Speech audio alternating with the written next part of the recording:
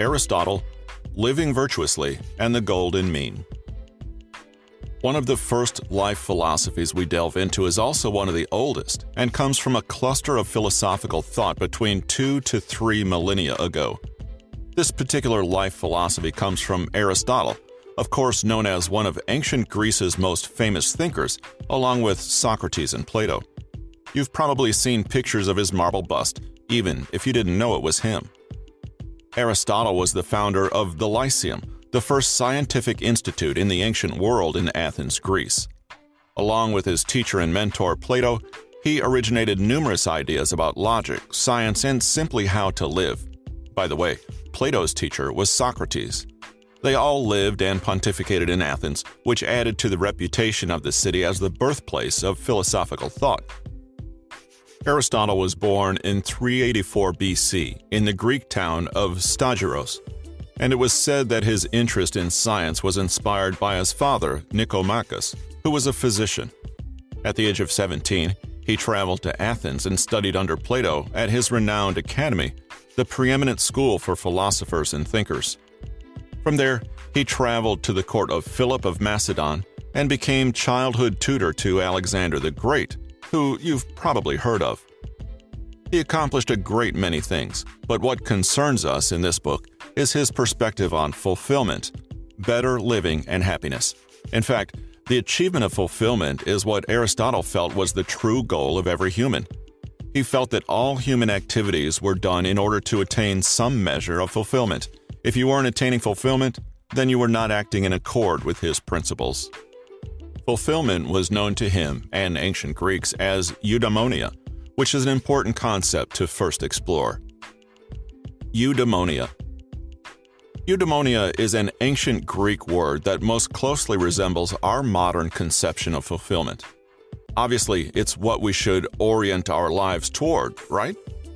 When we try to articulate the purpose of our lives, we most commonly invoke the word fulfillment. We tell ourselves and others that the ultimate purpose of our jobs, our relationships, and the conduct of our day-to-day lives is the pursuit of fulfillment. It's an overarching feeling of contentment and satisfaction. However, the ancient Greeks distinguish eudaimonia from happiness. The difference between the two is pain. It is possible to be fulfilled via eudaimonia while suffering physical or mental pain, yet it's not possible to be happy while suffering pain. Happiness is a more temporary emotional state. It can be as powerful as a volcano, yet vanish within an instant. Fulfillment is a long-term state of being that springs from living to our values and consciously choosing our lives. Eudaimonia operates as background music in our minds during hardships and tells us that everything will be just fine and remain in order. It's the feeling that despite temporary setbacks or obstacles, your life is still exactly what you want it to be. If eudaimonia is the goal over happiness, then what is the best and most dependable way to eudaimonia? No, it's not necessarily seizing the day, carpe diem, or satisfying your every whim or desire, hedonism. Neither is it achieving nirvana through deprivation, Buddhism, or accepting fate for what it is, Stoicism. Socrates held the belief that embodying traits such as courage, self-regulation, wisdom, and justice were the key to achieving eudaimonia. His prized pupil Plato felt that control over emotions and impulses and remaining rational at all times would lead one to eudaimonia. Of course, Aristotle differed from all of the above. In his view, eudaimonia was achieved by living virtuously, and one lives virtuously by adhering to traits of the golden mean. If you live your life with virtue, everything will be what you want it to be.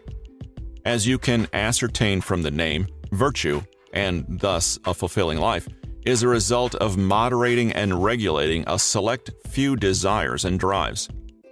At its root, this is not such a foreign concept. We see such prescriptions from all types of religions. The Ten Commandments, for instance, which exist both in Christianity and Islam. But it's that tricky part about balance being the key that is a lesser-taken path to fulfillment. Can we indulge in positive traits too much to the point where it is detrimental? This is like asking if too much ice cream will be bad for you. Of course, there is always a trade-off, and Aristotle clearly articulates the extremes that we must avoid to be virtuous and achieve eudaimonia. The golden mean. From the name, you can already guess at what it's about. If not, it can be renamed Aristotle's Goldilocks principles, and the meaning would remain clear and nearly intact. The golden mean is about seeking the middle, moderation, and not being an outlier as it pertains to specific traits. According to Aristotle, this was the path to a life full of virtue and thus eudaimonia, and he articulated this concept in his book Nicomachean Ethics. The origin of the book's title is unknown, but knowing that his father was named Nicomachus, it wouldn't be a stretch to assume that it was to pay homage to his father's teachings and beliefs. Nicomachean Ethics was written around 340 BC, and the work itself is actually a series of lectures that was later pieced together and published as a complete work. As Aristotle defines it, the golden mean is the exact middle point between two extremes, where one side verges on excess and the other side verges on deficiency. Aristotle cleverly positioned himself between a rock and a hard place, where the only solution was to avoid both. Both extremes are vices, and thus the only virtuous path is between the two of them. Therefore, choosing the medium route every time will slowly and surely lead you to eudaimonia. This results in a healthy balance of quelling desires, no excesses, and forcing you out of your comfort zone, no deficiencies. One should not be too brave or too cowardly, as the brave is foolhardy and the cowardly is fearful. One should not be too emotional, but neither should he be too inexpressive. He should not be too light-hearted, but also not too serious and stoic. He should be open-minded, yet not be too easily swayed, as the open-minded has no conviction, and the not easily swayed can be stubborn to the point of ignorance. Don't be lazy, but don't be overly consumed by your pursuits as to fall ill or neglect other areas of your life. Don't eat too much, but don't starve yourself. You get the idea. Aristotle has a few underlying beliefs that resulted in his formulation of the golden mean. First, the physically and medically healthy person is balanced. They have an equilibrium within them. For instance, a man or woman's temperature can't stray too high or low, and the human body can't eat too much or too little. Here, moderation can literally be the difference between life and death. One's body cannot and should not go to extremes, and thus the character should not. Equilibrium should be sought in terms of virtues and traits. Second, each person's mean or middle point is relative and unique. Fulfillment, of course, cannot be objective because different pursuits make different people happy. People have different tolerances and proclivities that must be taken into account. Someone who is 2 meters tall must have a different type of diet than someone who is only 1.5 meters tall. Both should eat at a level of moderation, but this level will be wildly different in proportion. One who seeks fulfillment through food must find the mean between being a glutton and starving. Each person's definition of excess and deficiency is their own. Knowing exactly what is appropriate in a given situation is difficult. Third, the golden mean is self-perpetuating.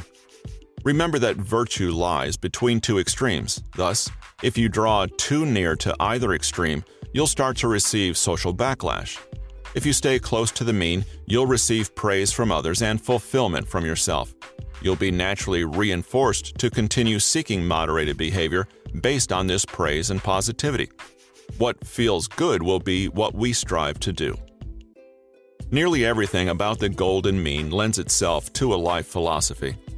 You may not necessarily agree that you should avoid excess, but at the very least, we can all agree that we must avoid deficiencies. But then again, can't we categorize excesses as deficiencies relative to something else? In the end, too much of anything has its drawbacks. Too much of a good thing ends up being a bad thing. And bad things, well, become even worse things. We can get closer to the specifics of Aristotle's recommended way of living when we delve into the specific deficiencies and excesses he wrote about. Virtue versus vices. Aristotle possessed the belief that virtue, and thus eudaimonia, would spring from moderation of 11 specific traits, which again are right at the midpoint between excess and deficiency. The first trait we'll cover is courage, and courage is the midpoint between reckless action, excess, and cowardice, deficiency. Too much courage and you'll leap without thinking. Too little courage and you'll make only fear-based decisions. Below is a handy diagram with all the vices and virtues neatly displayed to gain a sense of context before diving into each individual scale. Courtesy of bcresources.net. But Aristotle places another requirement around his articulated virtues. For Aristotle, virtue is a habit disposed toward action by deliberate choice, being at the mean relative to us, and defined by reason as a prudent man would define it. This means virtue is only achieved through deliberately and intentionally choosing the golden mean because it is the noble and correct thing to do. Unlike other philosophies where only the actions are judged, Aristotle judges both intent and action. If you act within the golden mean by accident, unintentionally, or because it was your only choice, then you will not attain fulfillment. There is no accidental virtue, and the outcome is not the only important thing in achieving eudaimonia. This sounds exhausting, but this parallels our emotions in real life. Simply put, are you virtuous when you are commanded to clean the house, even if it is the right and fair thing to do? No. And the fact that you're upset by this command makes it clear that you are knowingly shirking your responsibilities and not being virtuous. In the end, it becomes a tall task, but whoever said the path to fulfillment was supposed to be easy? This has been 10-Minute Philosophy. From Buddhism to Stoicism, Confucius and Aristotle, bite-sized wisdom from some of history's greatest thinkers. Written by Patrick King, narrated by Russell Newton. Copyright 2019 by Patrick King. Production copyright by Patrick King.